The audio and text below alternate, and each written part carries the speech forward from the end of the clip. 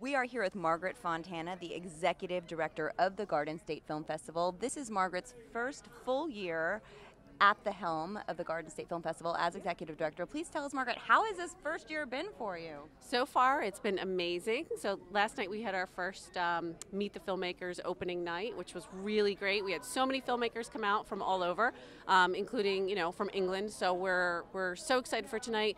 Tonight is our first opening gala cocktail party, and then we have a screening of Doe, which features award-winning actor Jonathan Pryce. So much happening. We have panels, workshops, 233 films all weekend long. It just doesn't stop. Now, Margaret, being the executive director sounds like a pretty heavy job. What's been the most stressful thing for you so far? I wouldn't say anything is really stressful because I feel like I love every part of this. So I think that this is like, this isn't a job. This is like just fun. I don't know. There's nothing really stressful about it. You seem to be handling it very well then. Yeah, well, I'm trying, Now, Margaret, if there's something about the Garden State Film Festival that people don't know or that you want them to know, what is that? What is that message? All right, well, I think the message for the Garden State Film Festival is the fact that we're really here as a platform for independent filmmakers, and I think that gets lost a lot of times with big film festivals. There really isn't an opportunity for you to have access to celebrities, access to producers, writers. So this is really a forum where we provide all of that very organically. So I think, if anything, that's what I would say about what makes us very unique to the film festival circuit. And can you talk about the significance of the Garden State Film Festival being here in the Garden State in Atlantic City?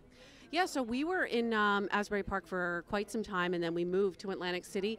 And the reason why we moved to Atlantic City was because we actually were growing and evolving, so we needed a place where we could actually, house this type of event. So we needed bigger venues. We needed bigger places for bigger parties. And so Atlantic City really suits us well right now because we're able to really provide all of those things. And we just didn't have that before. The infrastructure is here in Atlantic City. It isn't in different parts where we were previously. Let me ask you a question now, Margaret. So this is a worldwide festival. Films come in from all over the world to this festival, as you said. But to a New Jersey filmmaker, a filmmaker from the Garden State, what is special about the Garden State Film Festival to a New Jersey filmmaker?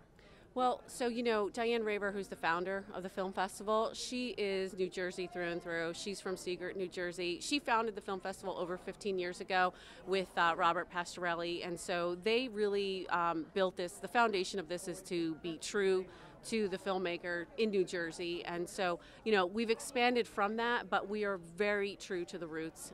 We love everybody from Jersey. We welcome everybody with open arms, and that's really like who we are, and that's why it's so important. Jersey all the way.